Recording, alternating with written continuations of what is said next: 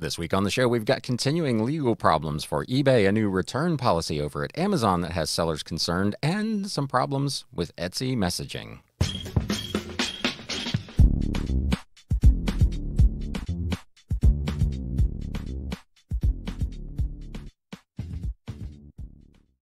What is up, Galaxians? Welcome to episode number 236 of the Galaxy CDs, Rocks, and Flips Reseller Talk podcast. My name is Ryan, and I will be your host as we wade through some interesting reselling news in the first half of the show. And then, as always, in the back end of the show, we'll have some really interesting and unusual things in the What Sold segment, along with a little story time. So buckle up, buttercups. Let's get right into this reselling news. News updates.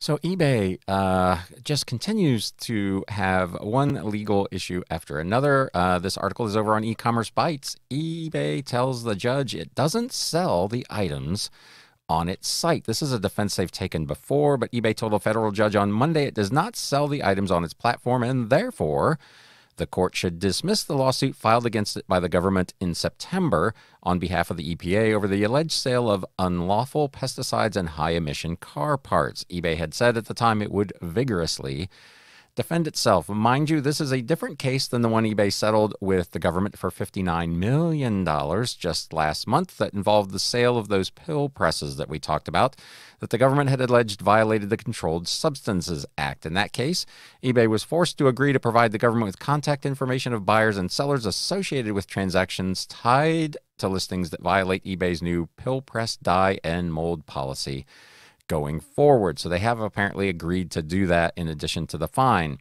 In a filing on February 9th, eBay pointed to Section 230, which has protected it in the past. They note the case Gentry versus eBay. Quote, the government's claims are also barred by Section 230 because they seek to hold eBay responsible for publishing third-party listings.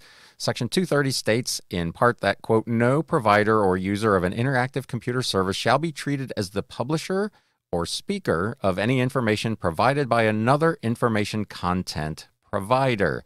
eBay has also argued, they note, that it does not sell the items in question for a simple reason. To sell means to transfer possession or title in exchange for a price, and the complaint does not allege that eBay owned or possessed these devices. The government argued in its opposition to eBay's motion to dismiss, filed on the same day, that eBay is not, however, the innocent bystander that it purports to be. The complaint's allegations, taken as true, demonstrate that eBay participates in and controls every transaction on eBay. This is where it's going to get really interesting, and I'll be personally very curious to see how the court decides this particular issue. They say, among other things, that eBay actively markets the products listed on eBay.com prior to sale, including sponsoring certain items, that they manage all aspects of the sales transaction, creating a virtual eBay shopping cart, accepting the purchaser's payment on an eBay payment page, processing that payment, taking a fee, paying the third-party merchant, and collecting and paying sales taxes and other regulatory fees. This is where I think things may be different this time around for eBay. eBay has successfully used this defense previously, but they did not do a lot of this stuff back in the olden times. But payment transactions were conducted by PayPal, and they could plausibly deny that they had a lot of control over those transactions. But since they have now taken all of that stuff in-house, this is going to, in my non-legal opinion, present them with some potential problems with this defense. They prohibit merchants and buyers from transacting business off of its site. It's one of their rules, and it provides a money-back guarantee in the event the product is not delivered. It's an interesting issue. This article also adds, while Section 230 has long protected marketplaces, eBay has taken much more control over transactions now than in its early days. At what point will it bear legal responsibility for the items sold on its platform? So if you're watching on YouTube, you can leave me a comment down below. Let me know what you think of all of that and their ongoing legal woes and what you think of their defense. If you are, of course, listening to the podcast, you can always email me at galaxycds@gmail.com or DM me over on Instagram at galaxycdsrocks. There are some additional changes happening over at eBay, and of course my mouse just died. Isn't that lovely?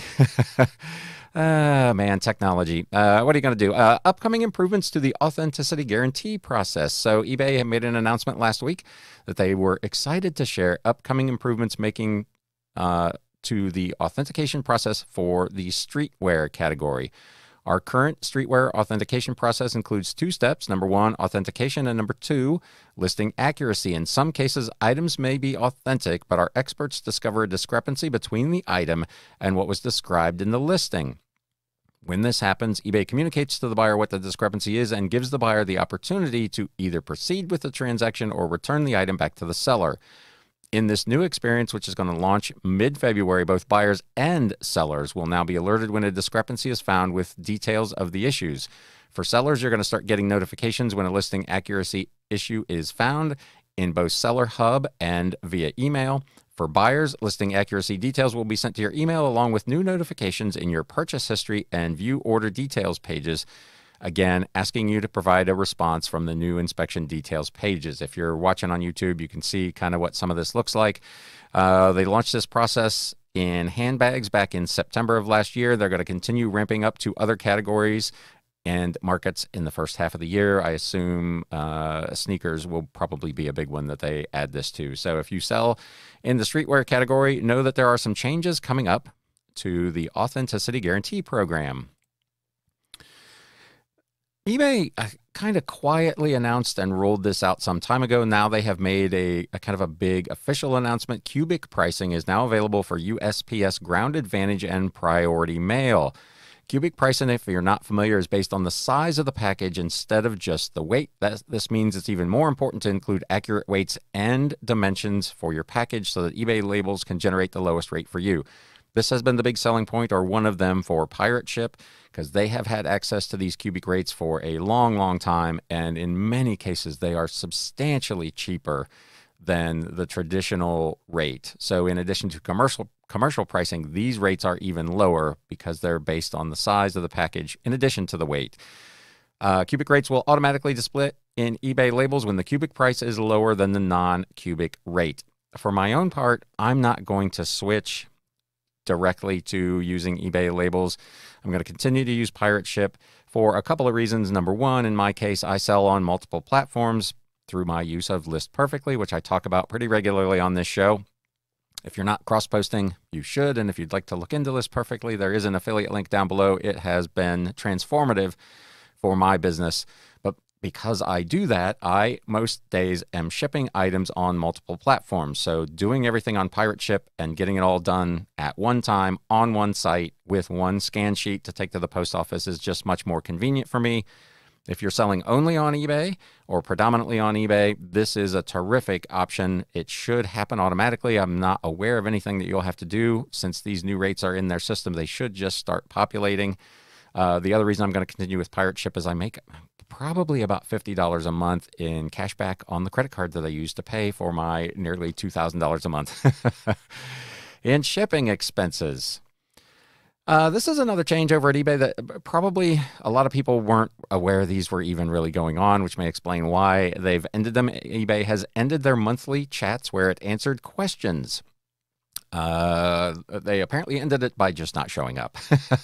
eBay didn't show up for their regularly scheduled monthly chat session on Wednesday, February 14th. Happy Valentine's Day, everyone. Leaving sellers wondering what was going on. On Friday, 2 days later, they announced they're no longer going to host those monthly sessions. The chats, this article notes, were a throwback to when eBay held weekly chats, giving sellers an opportunity to ask questions about new features or problems they were having. In 2022, eBay transitioned from weekly chats open to any and all questions to monthly chats devoted to just a single topic, which of course was of eBay's choosing. In Friday's announcement on the selling board, for whatever reason, they did not post this news on the seller announcement board, so it was a little more difficult to find. eBay advised sellers to attend what will now be quarterly events known as the seller check-ins. I probably should go to those, but I have never attended one. Maybe I'll start doing that now that they're putting a little more emphasis on them. They say this way you'll be able to hear from eBay executives and staff and ask any questions you may have in real time. The next seller check-in is on March 7th from 2 to 4 p.m. So if you were attending those monthly chats and getting something out of them, I'm sorry, they're gone. It'll now be just the quarterly seller check-in. That's going to wrap it up for eBay. Moving on to Etsy. There was a change made, and I'm not convinced it's necessarily on purpose. I think it's just a mistake hopefully something they can fix, but an unannounced Etsy change to messaging has backfired. Etsy sellers are buzzing about an unannounced change to its messaging system that has backfired, generating unintended consequences. A thread on the Etsy board explains the dilemma a buyer had when she discovered she was blocked from messaging a seller with whom she had placed a second order. Quote, I then placed another order this week and went to send the shop owner a message about when she could ship my items and was unable to send a message, and an error popped up telling me that I'd been blocked. This is where it gets really problematic. If I go to the help center and try to open a case or request a resolution to a problem, it won't send the message. I've tried multiple ways to contact the seller about my current order and am unable to reach her at all. So there's no way to contact the seller if the seller has blocked you. You can continue to order from the seller, but you just can't message them. And apparently this is also tied to selecting spam on a message. If the seller notes a message that they've received as spam, that automatically blocks that particular customer or user from messaging them in the future, which leads to these problems. This article goes on, the buyer is at a loss, unable to send a message to the seller, unable to respond to a question from the seller, and unable to even open a case. In fact, she can't even cancel the order. Sellers have surmised that Etsy has changed the way sending a message to spam works. Buyers can still place orders, as I just mentioned, from the seller, but they can never again message a seller who placed one of their messages in their spam folder. To the uninitiated, it says it might seem puzzling, A, why a seller might put a message in spam if they don't really have a problem with the buyer, and B, why Etsy would perma-block a buyer from messaging a seller but continue to let them purchase from that seller. That, to me, is also a problem, but that's neither here. The answer to question A is that in order to qualify for the Star Seller Program, which I talked about last week, a seller must reply to all first messages received from a buyer or a potential buyer. Sellers quickly figured out that if they just mark the message spam, they won't be penalized. I talked about that last week in the case of the scams. So this is an area where that could cause an issue. If it is a legitimate customer that you'd like to have contact with and you've actually marked it as spam, now you're not going to be able to communicate, or at least they're not going to be able to communicate with you. According to discussions in the seller forums, Etsy made the change as early as late last week, but as is kind of the situation over there, they did not announce it. It's a problem between reputable buyers and sellers, but it could also be proved to be a boon for scam sellers, according to an e-commerce Bytes reader. This is a huge blessing for scammers. Someone places an order for your crappy widgets. They say you immediately block them so they can't open a case for your widgets, and boom, you win, because there's no way for them to open a case.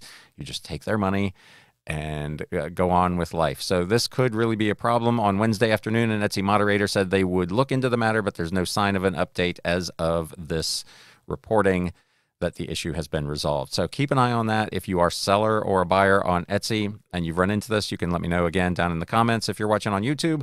But this could be kind of a mess.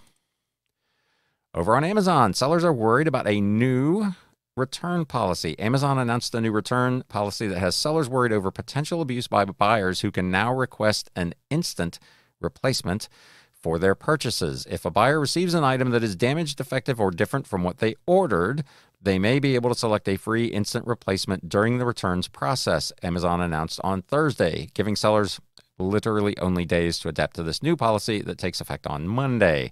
Because the returns go through Amazon's prepaid return label program, the company will know if the buyer doesn't ship the package back to the seller. According to this new policy, buyers are required to return the original item within 30 days of receiving the replacement, and Amazon said sellers would be eligible for automatic reimbursement if buyers fail to do so.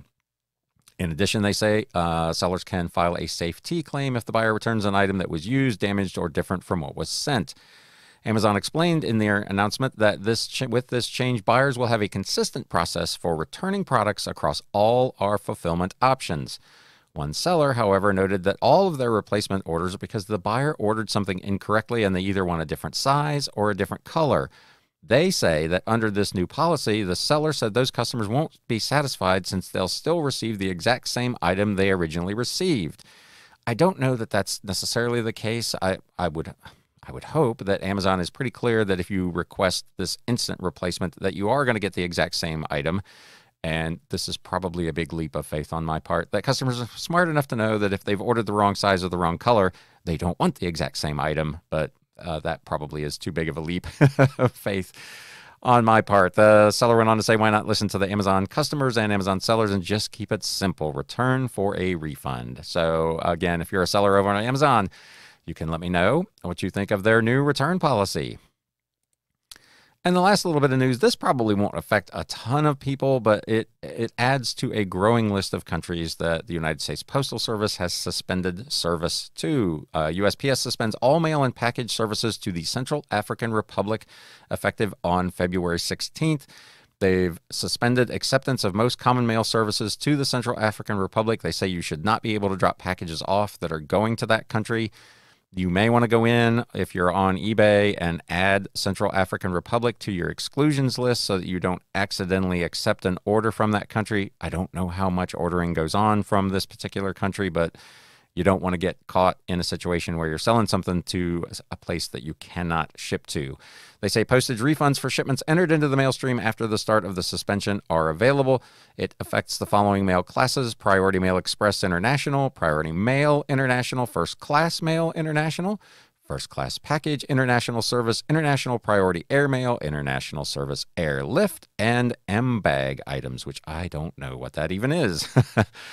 Service suspensions to a particular country do not affect the delivery of military or diplomatic mail. So if somebody is, I don't know if we have any bases in Central African Republic that an APO address might apply to, but they will, those will still be good.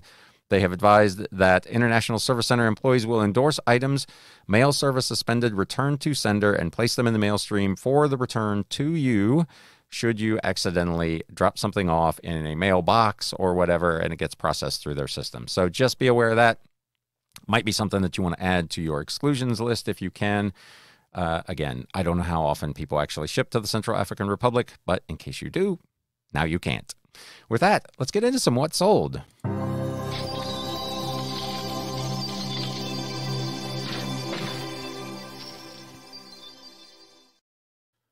So it was quite a week here at the Galaxy. I actually was on the road for 3 days last week doing some sourcing, a story we'll get into here in a little bit.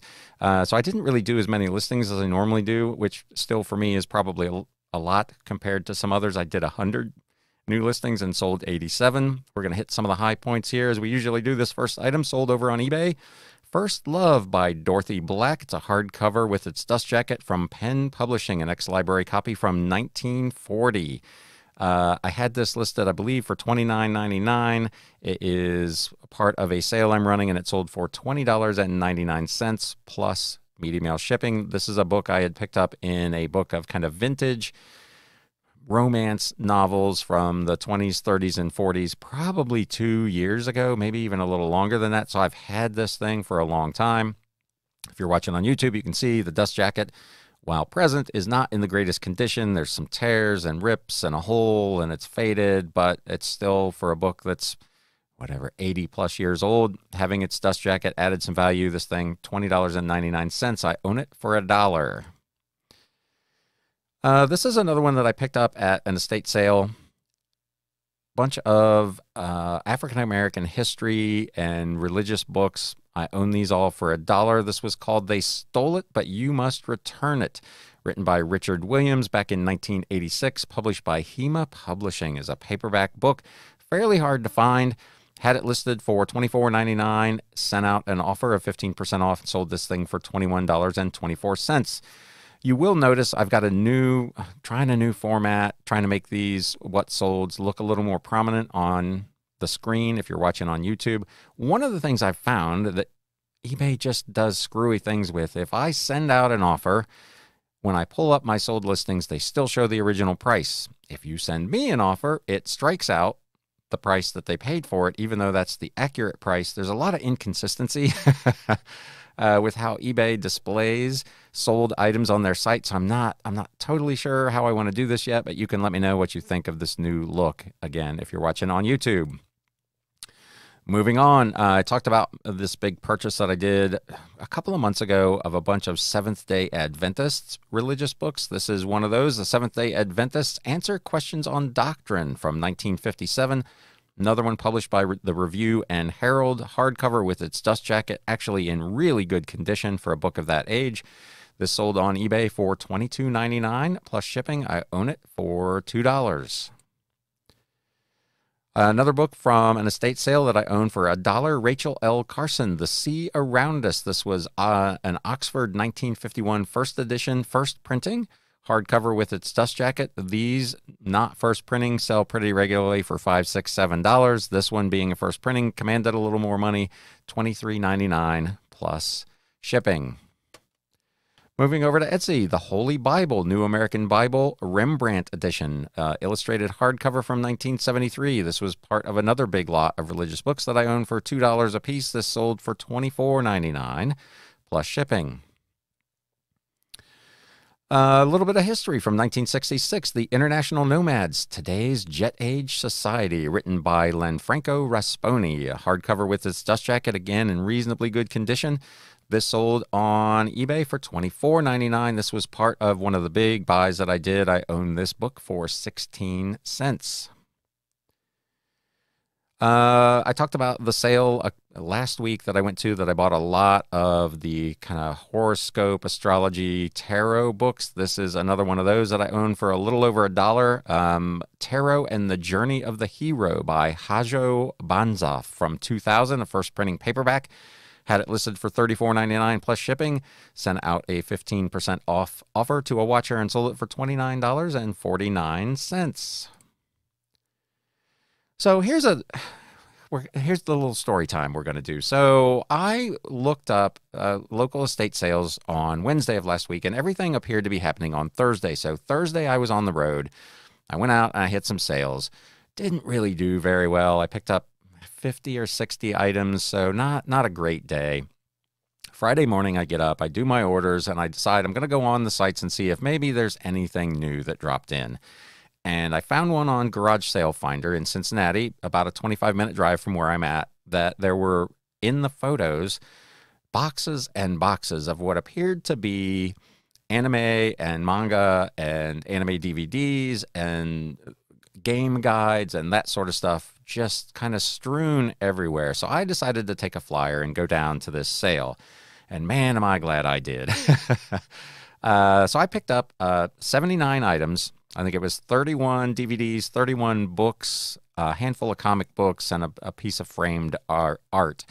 I had a big pile, and I told the clerk that was working the desk, I'm going to go out and get one of my Rubbermaid tubs. You work me up a total. I was fully prepared to spend $100 on the pile of stuff I had there. And I walked back in, and the woman says, how about $40 for everything?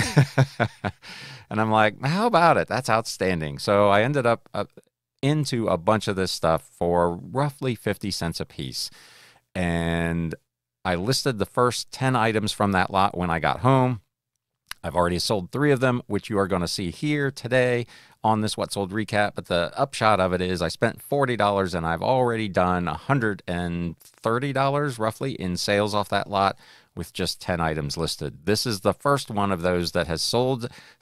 Mercari, the complete series DVD, episodes 1 through 12. This is a 2-disc set from Funimation. Had it listed for $39.99, got an offer almost immediately for $35, and because I own it for 50.2 cents or whatever it worked out to be, went ahead and sold this thing and shipped it out immediately. Here's an old CD. I have had this thing, oh man, since I did that big 8,000 plus CD lot buy, which is coming up on 5 years ago now.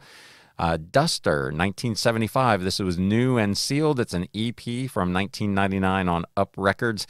I had this thing listed for $74.99, but because I've had it for so long, it's been on sale at pretty steep discounts.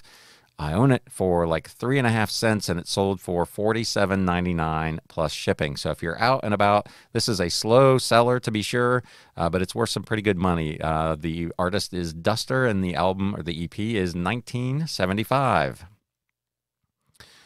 Another weird book from a big lot of books that I own for about 4 cents.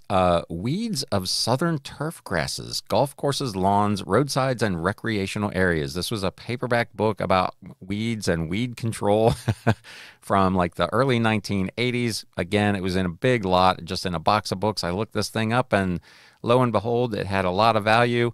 I had it listed, I think, for $44.99 or best offer. I received an offer of $40 plus shipping and went ahead and sold this thing. Here's one I picked up just a week ago at an estate sale. I took a chance on this. I listed it at auction because the comps on it were spread pretty wildly. It's The Color of Magic by Terry Pratchett. This was from 1983. It is a very, very difficult to find first U.S. edition, first printing. Almost everything else that was listed currently were book club editions of this. Nobody that I could see had a first printing. But I'd seen these first printings selling anywhere from $30 to almost $100. So I put this thing at an auction starting at $49.99 and hoped for the best.